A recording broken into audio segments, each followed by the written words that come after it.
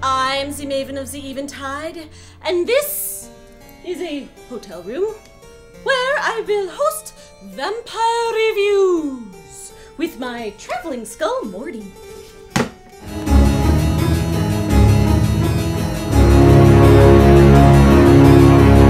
When I'm traveling away from home, I really cannot go without having my favorite breakfast along. Well, besides that, I am of course talking about the most nostalgic of all breakfast cereals, Count Chocula.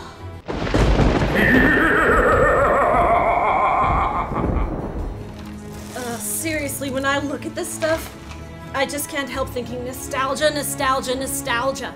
Ah! How'd you do that? I don't know.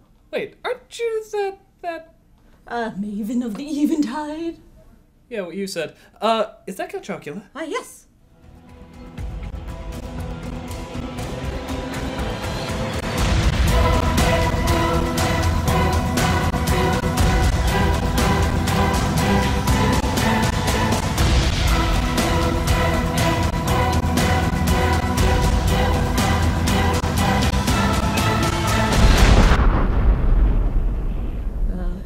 Do you want some? Yes!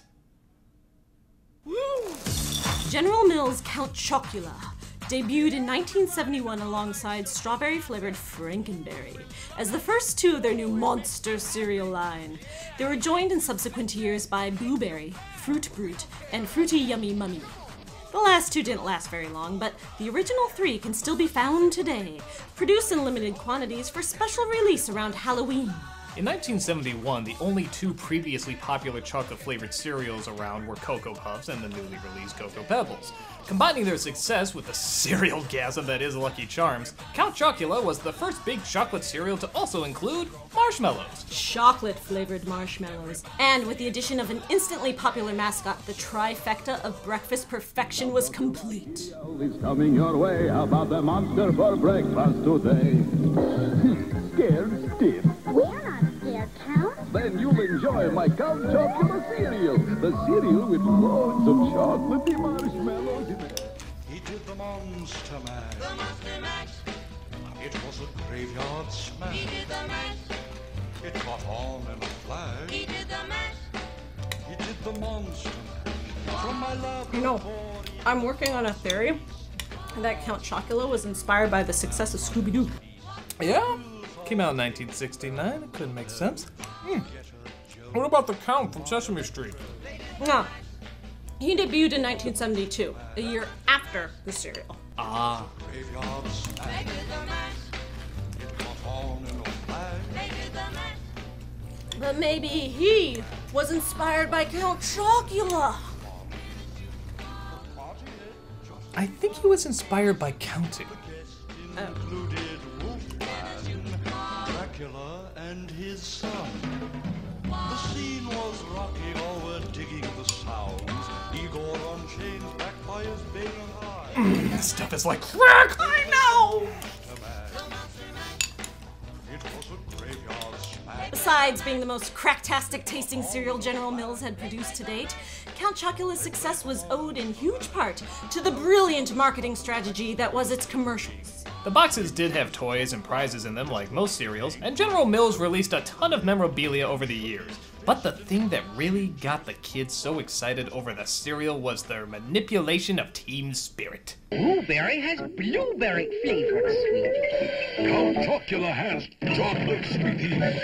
Frankenberry, blueberry. Count Chocula. Here's the world's super sweet new cereal, Count Chocula. Pickle, I've got berry flavored sweeties for monstrous strawberry flavor. Well, I've got chocolate sweeties for monstrous chocolate flavor. Frankenberry, Count Chocula. Count Chocula. Frankenberry. Fruit Brute has fruit-flavored marshmallows for the howling good taste of fruit. Count Chocula's got chocolate marshmallows. Frankenberry's got strawberry-flavored marshmallows. I love Count Chocula's chocolatey flavor and real marshmallows. See? I like Frankenberry's strawberry flavor and real marshmallows. As a kid, you had to pick a team by creating both sides of a healthy competition. There was no way General Mills could lose. It's too bad Fruit Brute didn't last.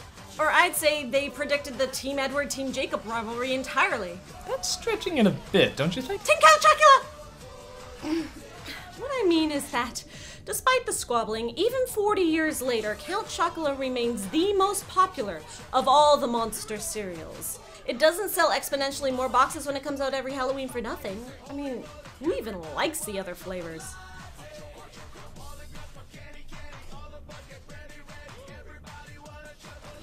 What? Hey, did you know that it's the only blueberry flavored cereal? So? Frankenberry was the only strawberry flavored cereal, but you don't see anyone dressing up like a big pink monster of ambiguous sexuality. That's because no one likes Frankenberry.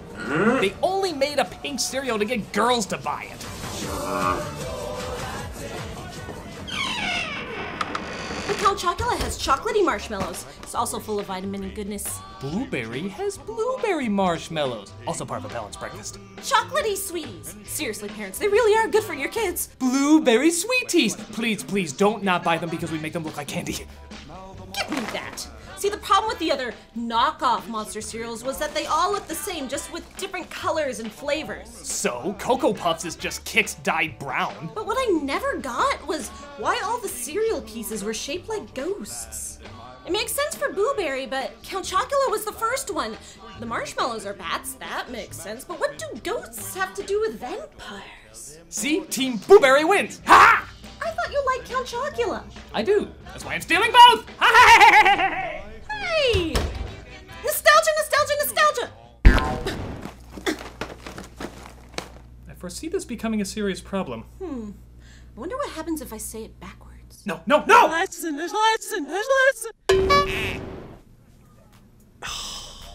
Not again. I'm Count Chocula. Chocula. After we learn to disco, it's goodbye to sitting home on Saturday nights. Nights.